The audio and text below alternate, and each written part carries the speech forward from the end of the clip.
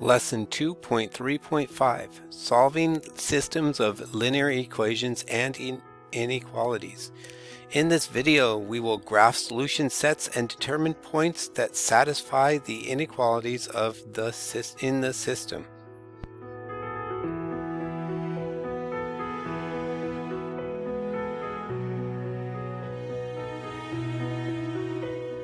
Graph the solution set of each system of linear inequalities. Label all points of intersection of the boundary lines. Then determine a point that satisfies all of the linear inequalities in the system.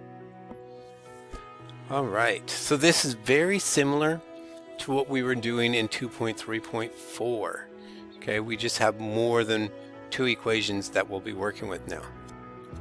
So my first equation, I'm going to use red. My second equation, I'm going to use green. My third equation, I'm going to use blue. So we have to find some information. So in that first equation, first of all, it's solid because it has an equal to in the inequality. And then the second thing we need to figure out is if we plug in 0, 0, is it true? 0 is greater than or equal to negative 3. That's true. So we will shade towards 0, 0, which will be right here on the graph. And then we also need to figure out how to graph this. Well, its y-intercept is negative 3. There is no x, so it doesn't have a slope. So what that means is we start at negative 3 and we're going to draw a horizontal line through it. And again, remember our line is solid. So we draw this solid horizontal line right through the y-intercept at negative 3. And then we also need to write the shading, and the shading said true. So that means that we shade towards 0, 0. And again, remember, I tell you guys to do the little hairs off the line, so that way you know which direction without making the graph look so complicated. Now we're going to work with the second equation. The 3x minus 2y is greater than or equal to 6. Now this equation is in standard form. So first, again, we're going to see that this is solid, and again it's because it's equal to. We're also going to check 0, 0, so we're going to check 3 times 0 minus 2 times 0 is greater than or equal to 6. Well, 3 times 0 is 0, 2 times 0 is 0. So we get 0 is greater than or equal to 6, which is false. So this time, for this line, we will shade the side that does not have 0, 0 in it. The other thing we need to figure out is how to graph it. And because it's in standard form, we're going to start by saying 3x equals 6 and solve for x. So x equals 2, so our x-intercept is 2, 0. And then we're going to take the negative 2y equals 6, divide by negative 2, and find that y equals negative 3, so our y-intercept is at 0, negative 3. And so we're going to plot those 2 points on the x and y axis. So again, our x-intercept was at 2, 0. So that's here. Our y-intercept is at 0, negative 3. So that's here. And then we said that the line is solid. So we're going to draw a solid line through those 2 points.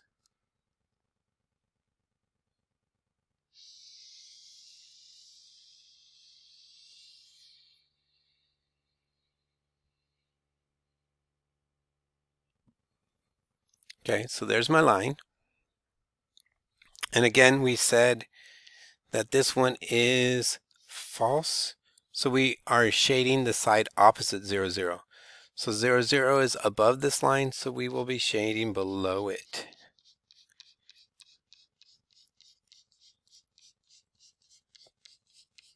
Now we still have one more line to graph, so let's do that next.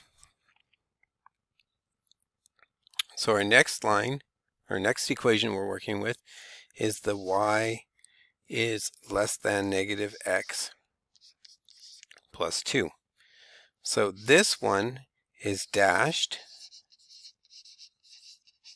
because unlike the other two, it doesn't have the line underneath our inequality.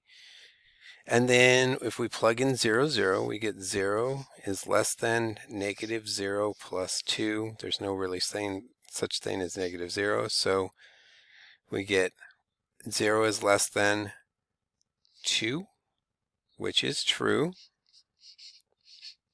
So this one will be shading towards 0, 0. And then this one is in slope-intercept form, which means that the plus 2 is on the y-axis.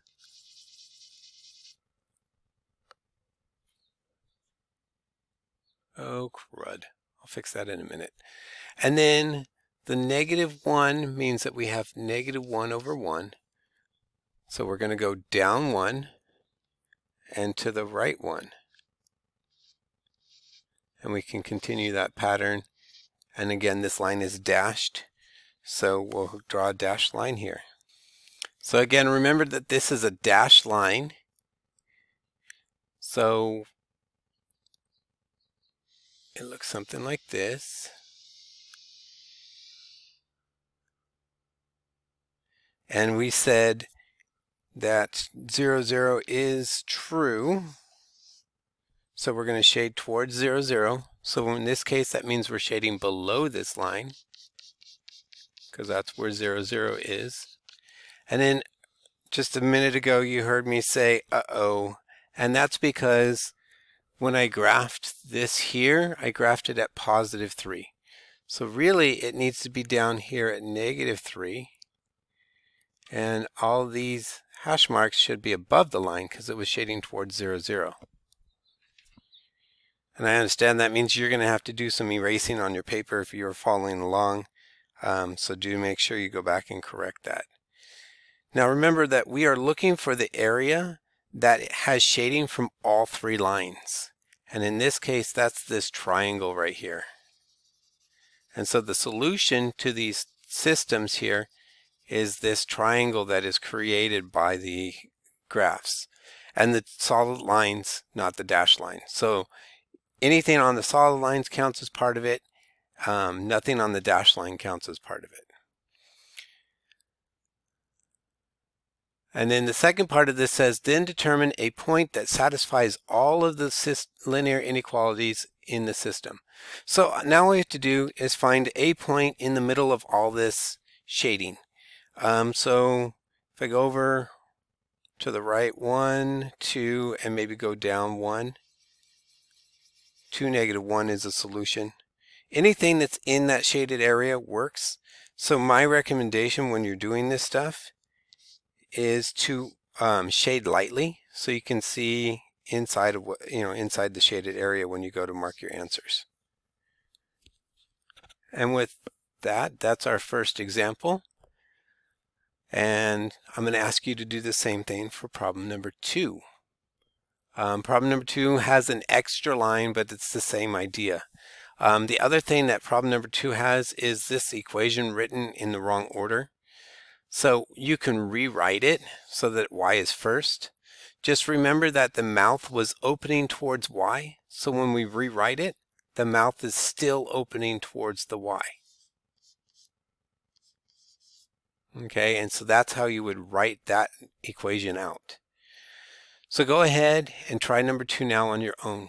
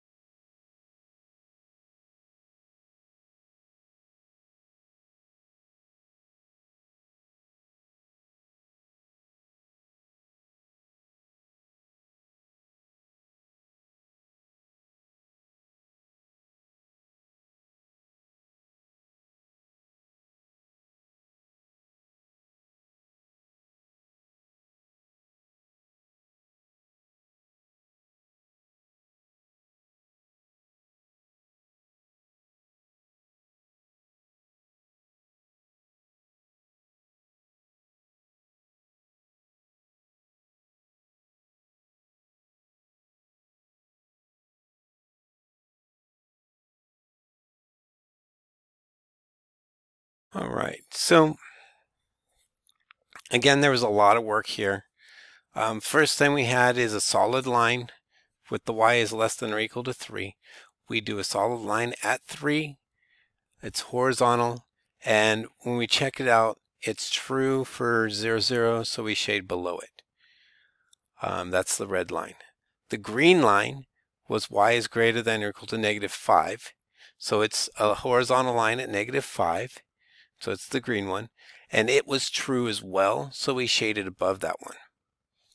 The next line was the 2y, or y is greater than -2x plus 1. That one came out to be false for shading. It's dashed because it's not equal to. And we start at the y-intercept of 1 and we go down 2/1. And it's the blue line on the graph. And we shaded away from 0, 0 because it was false.